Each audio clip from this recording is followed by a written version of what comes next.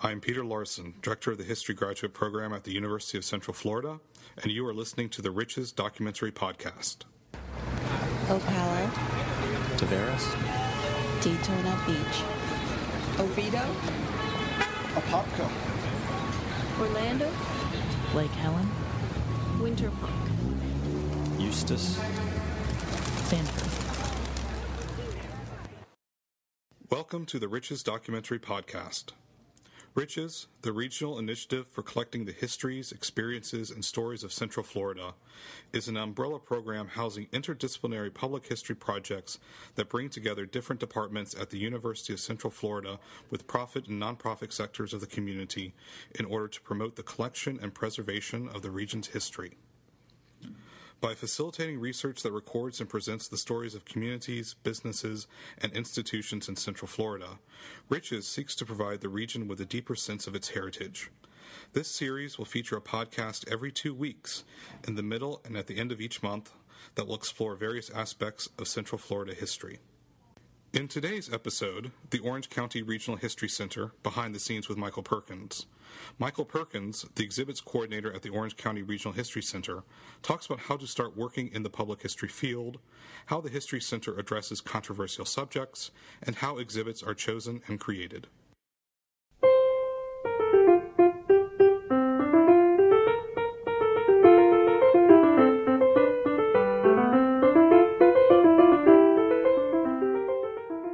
The History Center, located downtown in the former courthouse building, showcases 12,000 years of Central Florida history.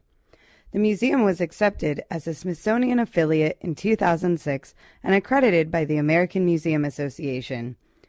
Today we will hear from Michael Perkins, exhibits coordinator at the Orange County Regional History Center. Mr. Perkins has been with the History Center for over 16 years and offers insight into the field of public history, exhibit creation, and the History Center exhibits.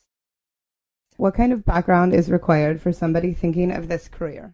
I'm a bit old school in the fact that I don't have a formal museum studies degree. The day I leave here, I would really anticipate that they'd probably hire somebody with more formal museum training, and I would strongly suggest anybody interested in this field pursue something like that. I guess you could say there are multiple paths to this job. But one of the biggest things is to get into something that's going to give you some design experience as well as the museum experience. How are the exhibits created? We have a variety of steps to come up with our permanent exhibit ideas, designs, and final product. One thing that we do is we test ideas with the public. We also look at what we have in the building and what stories we feel like we need to either add to, change, or just create something new. So there are actually a variety of different ways to do that. Of course, in the museum field, one of the keys is how you tell the story. And to do that, we need to have the artifacts to do it. So your artifacts also help drive what your exhibits are going to be about. So it really depends on what you have in the back, as it were, that you can bring out to really help tell the story. So we have to take what the public wants and what we think that we should include, and then you have to put that in this big melange of what, and include what you have three-dimensionally and even two-dimensionally, and come up with the ideas that are going to be the things that you're going to incorporate into your exhibits. The History Center is geared towards visitors of all ages. How do the exhibits here educate all of the visitors? We look at our exhibits in depth. Each exhibit has the basic panel at the beginning that tells what the exhibit is about. And then we have larger panels interspersed within that exhibit area that give the main messages of what we're trying to deliver for that particular topic. So it's really important to layer your information. Start with that broad scope and then narrow. And as you narrow your focus, deliver that information in as many different ways as you can. So somebody who wants to visit us in 20 to 30 minutes, and we have 13 permanent exhibit galleries, can just walk through and read the main message, big pieces, and then catch a few of those slightly smaller panels and still get a nice sense of some of the stories that we're trying to tell. So we kind of have layered information in that way. Hopefully the mix of artifacts and images and the way the exhibit looks is such that it'll draw people in so that they'll begin to look around. The turning pieces, the hands-on pieces, different elements like that, that engages a variety of ages. We have some really nice pieces down at our ticketing counter where they can go on a little scavenger hunt. Just mom or dad can take the children and they can walk through and try to find different pieces, artifacts, images, etc. as they go through. That'll help deliver the message to a wide variety of ages so the children can become more involved.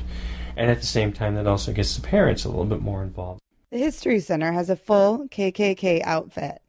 How is this controversial piece integrated into the museum? We have a complete Ku Klux Klan outfit. And what we have found is if you're matter of fact with something, we've had remarkably little reaction to the Klan outfit. We put it up with a little trepidation, but we said, you know what, it's a part of history. It helps tell this story. We've put it into the context of what we call our fear area. It really helps tell the story of how influential the Klan was in the South during the late 1800s into the early mid-1900s. It's a really compelling piece. We worked with a community advisory group when we put that exhibit together, and they were actually the ones that really were behind us using that particular piece, because they thought it was very important that people see that people and get up close and personal with the KKK, as it were, and get a sense of just how frightening that group was at the time. It really does help tell a story. It really does bring it alive. I don't know that our executive directors ever really had to speak with anybody about it, but it's nice to know that if anybody calls us on it, as it were, that we can say we worked with a community group and they were the ones that strongly urged us to have it in. As a matter of fact, we used to have it out in the open. Some of the school teachers on our school tours weren't comfortable with it. So we've built it a small area and put fear in it so people can walk by it now without seeing it. So it's sort of got a soft block. But most people who are wandering through the exhibit are going to see it. It can be very difficult. And it's easy just to say, you know what, let's just not do that and let's avoid it. But on the other hand, there are some opportunities out there where it becomes very important to do something like that, and we felt like that was one of them. How are the museum's traveling exhibits chosen? Is there a way to tell if an exhibit will be successful? Prediction of a successful exhibit can be very tricky, but we've got good enough at what we do now where we do our market research ahead of time. Again, we have a little interactive element down in our atrium where we ask people what future exhibits they might be interested in. Some of them we just make up, and some of them we are actually interested in. So that gives us a nice little lead. Some of the previous exhibits that we've brought in have been the ones that have scored the highest on that. We have focus groups in where we'll ask people their thoughts about some potential exhibits that we're thinking about hosting, and then we will do our research online. We've even gone to visit exhibits before. We do travel around and see exhibits. We had somebody go out to Seattle to look at the exhibit that we ended up hosting earlier this year.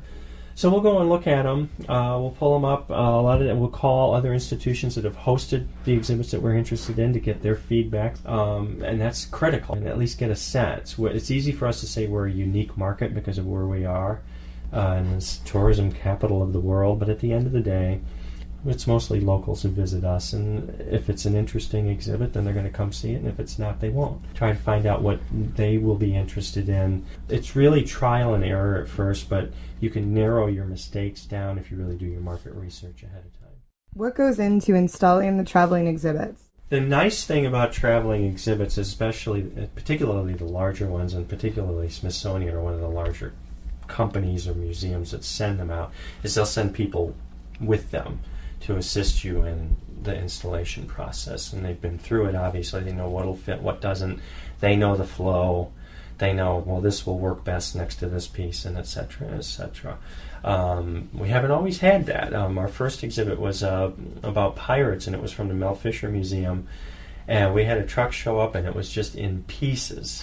And we pretty much just had to put that together from whole cloth, and that was fun. But we pulled it together, but that was a little different. So you never know what you're going to get when you purchase a traveling exhibition. Sometimes they just show up and they're terrific, and sometimes you've really got to do some dancing to fill your space. How do you create companion exhibits to go along with the traveling exhibits? Sometimes it's a good fit for us to do a companion piece and sometimes it isn't. And I guess the best I can do is use an example. We did our Civil War exhibit a few years ago. And of course, Florida was obviously involved in the Civil War, but a lot of people aren't familiar with that history.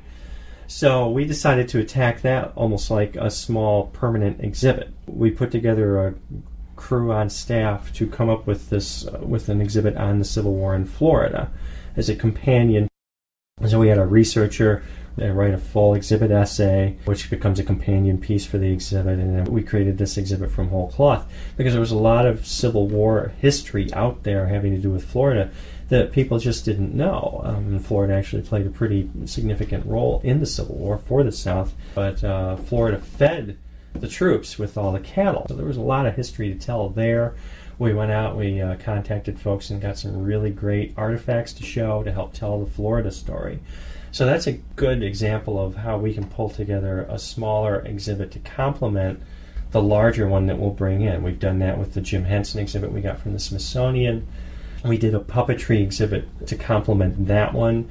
He really created a big puppetry community here in Central Florida. So we see opportunities to add something about whatever exhibit we bring in. We have an opportunity to add to it, and we'll do that. Which exhibits have been fan favorites? The most popular traveling exhibit far and away was the Jim Henson exhibit. It had all of the best elements of a popular traveling exhibition. It had the Smithsonian name, it had the Jim Henson name, and it had Muppets. And with those things going on, every child in Central Florida wanted to come and see it. So we had terrific attendance. And again, that was a good example of us learning more about our customers and what they want to see. A little bit softer history, like we did our costume exhibit earlier this year, which also did well for us, called Out of This World. Great costumes from sci-fi movies and television. Didn't do quite as well as the Henson exhibit, but still did very well. We've actually got a more serious exhibit coming up on the Working White House, but again, it's got that Smithsonian name. The permanent exhibits that really score well for us, we do well with our citrus exhibit because people, of course, expect to discover citrus history coming here. The citrus exhibit just looks great. It really scores well for us. And the other one that does is the Tourism Before Disney exhibit. It was tin can tourist specific, which dates from the 1920s, and it kind of glommed over the rest of the tourism history before Disney. And we sort of changed the aspect of the exhibit and made it paint with a broader picture. We still talk about the tin can tourists of the 20s, but we've got a wigwam that was built for Wigwam Village. Talk about as much of the tourism aspects as we could short of Disney from like 1900 to 1970, right before Disney opened. And again, each of those exhibits, one of them, the tourism exhibit, has a lot of artifacts, has a good amount of imagery and a lot of text. Citrus exhibit, not nearly as many artifacts, but a lot of imagery, and it just looks great. We've got the fake trees in there with the oranges on it. They're still popular exhibits for their own right.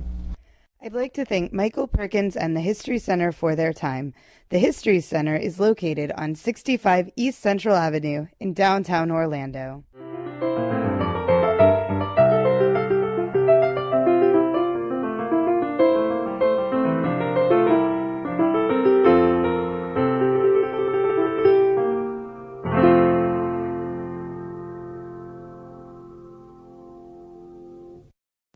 Thank you for listening to the Riches Documentary Podcast.